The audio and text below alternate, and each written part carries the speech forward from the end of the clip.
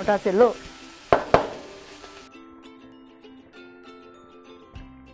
Welcome to Neena's Thai Kitchen. For today's episode of brunch recipe, we're going to cook pineapple fried rice because I have fresh pineapple. Here are the ingredients.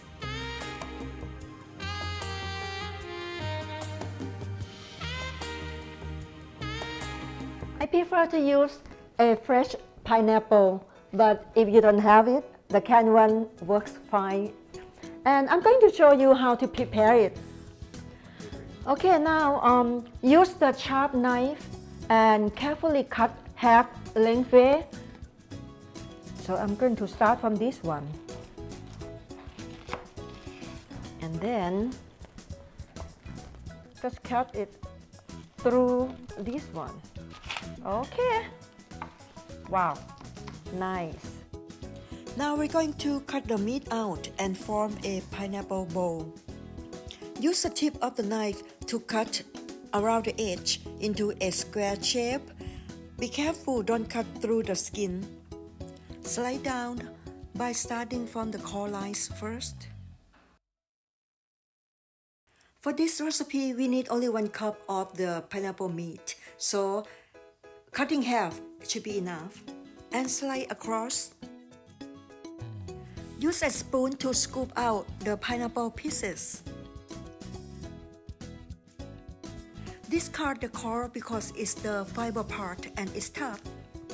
Scrape out all the meat and juices and put it in a separate bowl. You can use it for making pineapple juice, or you can just eat it with your yogurt in the morning. Now we have pineapple pieces, pineapple bowl for our fried rice.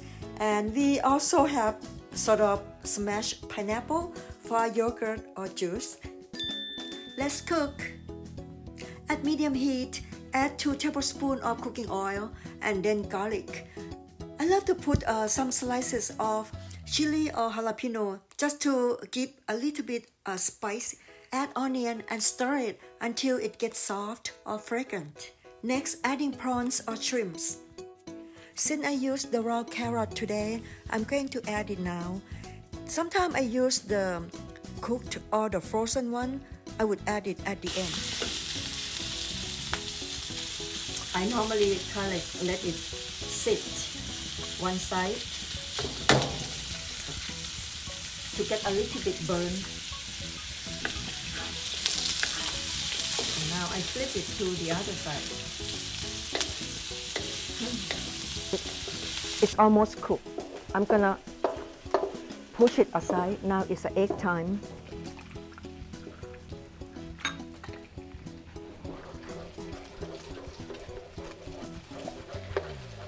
I love to get the egg set a little bit. Okay, that's good. Now, stir a little bit, that's all. Now time to put all our rice in there. This is the cooked rice that I cooked it from last night and I put it in the refrigerator. Basically, overnight rice would be best for this one. Okay. Soy sauce, sugar, fish sauce, and the most important ingredient here is the curry powder. This one gonna give you a little kick here. So now I'm gonna turn my stove to be high, and you will see the action is gonna start now. Oh, that's fine. Sometimes things jumping out from the stove. Pineapple, raisin, and this is cashew nut is cooked. If you buy the uncooked one, you have to cook it earlier. Wow, you don't want to cook a pineapple too long because it's going to be soggy. The last thing to do is onion and a little bit of pepper. And well done.